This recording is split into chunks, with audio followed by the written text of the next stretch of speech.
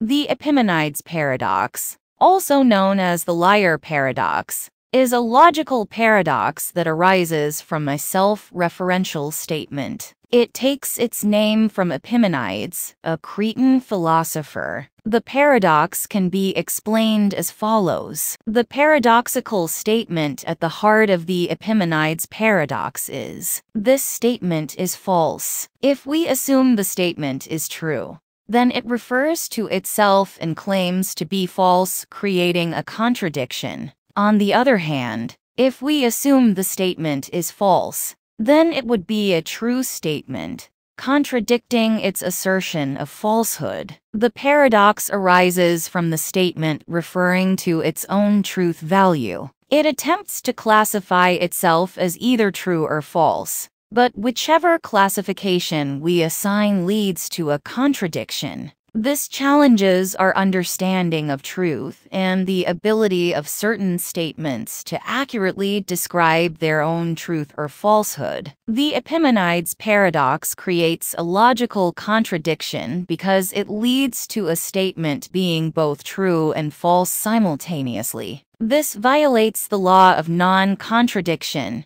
which states that a statement cannot be both true and false at the same time, and in the same respect. The Epimenides paradox highlights the intricacies and challenges inherent in self-reference and truth. It is a compelling example that prompts deeper reflection on the limits of language, the nature of truth, and the boundaries of logical reasoning. While the paradox remains unsolved, it continues to inspire philosophical and logical inquiries into the foundations of language and truth.